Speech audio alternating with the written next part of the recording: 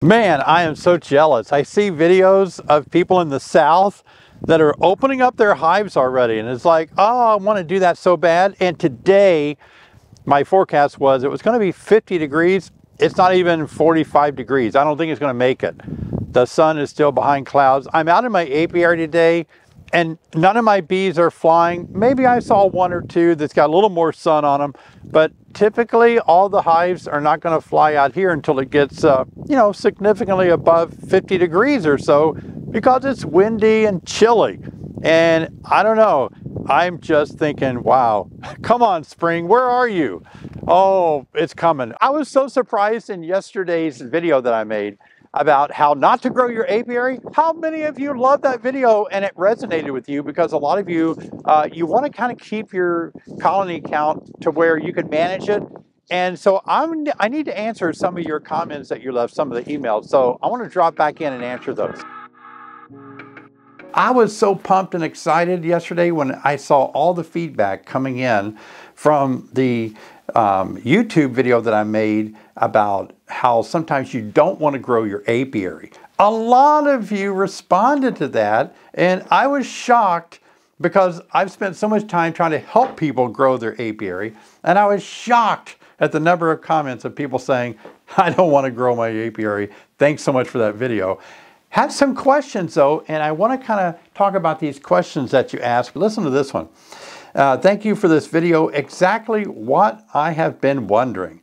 I do have a question. I understand the concept of removing the queen cell to prevent a swarm. I also realize that I will need to add more boxes when they need to have more room. Does it get to a point where the bees do not keep multiplying and will not need any more boxes? That is a very good question, because we think that our bees just going to keep growing forever. The easiest way to think about this, bee biology, which I love to share with you. And it's really all about understanding bees. So here's how we look at this expansion question. Are bees going to get to a place where you don't need to keep adding boxes? Well, even in the north where I am, we can get by with 2 brood boxes, and then you need to give them honey supers so they can keep storing honey to prevent them from swarming, right? So I don't know if you're ever going to get to a place where bees won't need to keep growing. They want more boxes, more honey supers to put more resources in. You probably won't get to a place where bees stop really multiplying until you get way into the fall. Once you have a hard freeze, there's no more nectar, and the queen stops laying as much.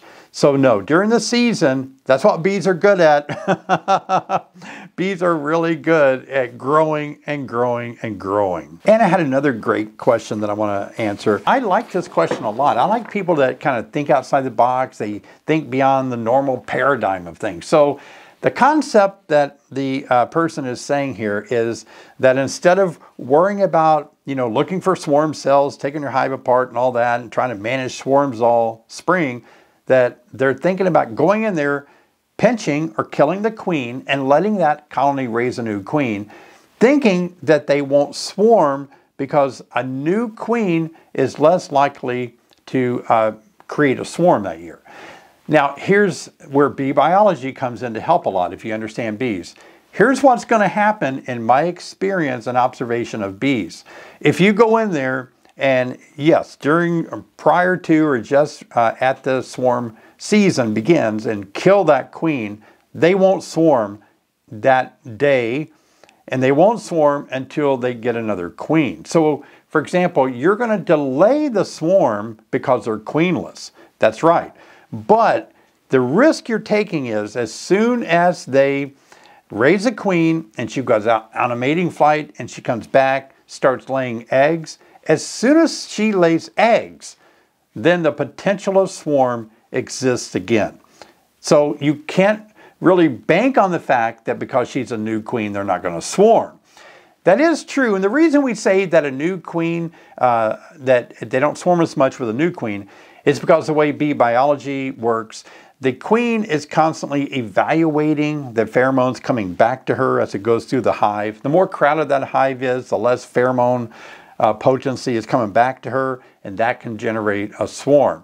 So in this case, they can swarm as soon as that new queen comes back and starts laying any eggs at all. They can turn those into swarm cells.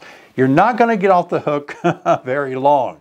You can buy yourself some time. Would it increase or decrease honey production? It would. In your case, it's going to increase honey production because you're going to go 30 days without a queen while they raise one. During that 30 days, they're not having to raise brood like they normally would. That takes resources. That takes, nectar, the bee bread and all that.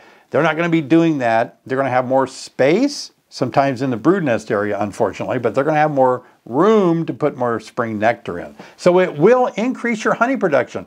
In fact, a trick that I learned from the late Gene Killian that doesn't live too far from me when he was doing all his work on setting records of honey production. But he would actually remove the queens during the nectar flows and wouldn't have any queens. The hive would be queenless. He learned that they make more honey in a queenless state.